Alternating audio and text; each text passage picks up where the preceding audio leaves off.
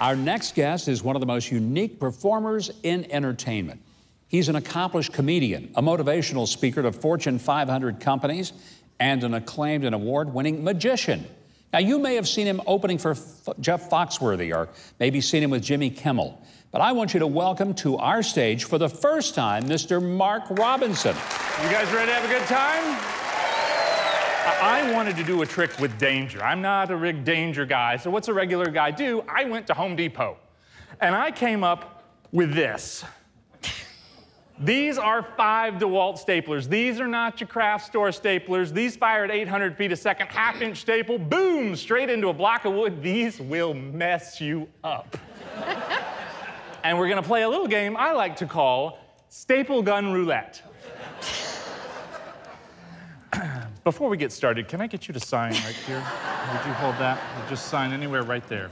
And press hard, there's 3 copies. Thank you. Thank you. All that says is you were having a good time in the show up till now. Okay, so all of the staple guns are exactly the same in that they are all not loaded. We're going to make one very different from all the other ones. I have a ream of staples right there. You see this? I'm gonna let that fall in just like that. Locked and loaded just like that. I'm gonna leave it right here. All you have to do is keep your eye on this one. In a minute, you are really gonna wanna know where this one is. Just saying. All right, I'm gonna spin the wheel, and would you guys watch too, in case she doesn't get it? I don't wanna have an accident. I'm gonna spin the wheel just like this. I'm gonna get out of your way. Now, at this point, she's got it completely pinpointed. Tell everybody which one has the staples in it. Right here. Perfect. You think it spun 37 times and came back to the exact same spot. That's perfect. Would you hold that just down, just by your side, just like this? You want that? Yeah, I'm very sorry about that. Okay, so this is the most stressful part of the entire show, and I really want to impress you, but I'm a little nervous. Could you guys play something to relax me a little? I'm sorry. I hate this part of the show. My love, there's only you in my life, the only thing that's bright, and I want to share all my love with you. No one else will do. Your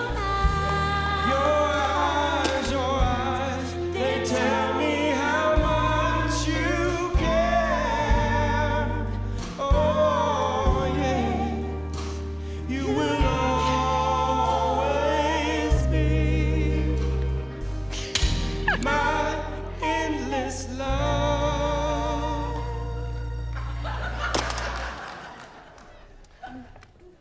And then there were 2. Would you come a little bit closer right there, and I want you to take that staple gun and I want you to put it right up on my cheek. Just put it right up on my cheek. Perfect. Leave this arm down like it's a gunfight, and just put it right up on my cheek, because I'm gonna put mine on your hip. What? You seemed real certain a minute ago. Like, I just took 3, okay? All right, and I want you to look me right in the eye. Because Charity's gonna take a Polaroid of us. Just look concerned. That's perfect. That'll be for later. That's just for liability purposes. That way, no matter what happens in a second, one of us can claim self-defense. Okay. So, this is so cool. I've never gotten this far before. So, okay. All right. On the count of 3, we're both gonna pull. Best case scenario for you, you're about to staple me in the face. You know what? I trust you. Put that down. I trust you. I trust your ability to make decisions, to be decisive. I trust you so much, I'm willing to do this. Which can only mean one thing. Let me have that one. We have a gift for you. That is, put that picture on the board just like this. That is going to develop into a great memory. Check it out. That's for you. Thank you so much for helping me out. Thank you. Thank you, guys.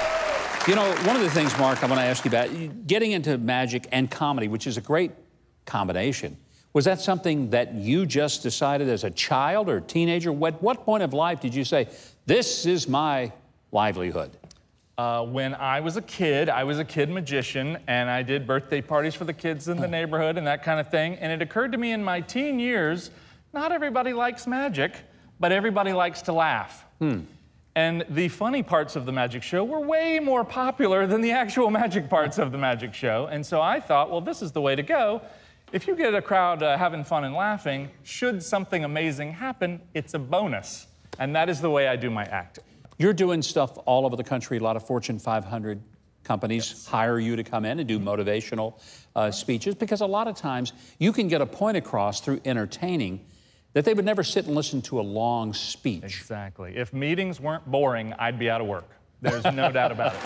Hey, Keith, why don't you do some magic and let the audience know how they can keep up with Mark Robinson? Well, if you'd like Mark Robinson to perform or speak at your business, community, or church event, be sure to visit him on his website, bestmotivationalspeakers.com.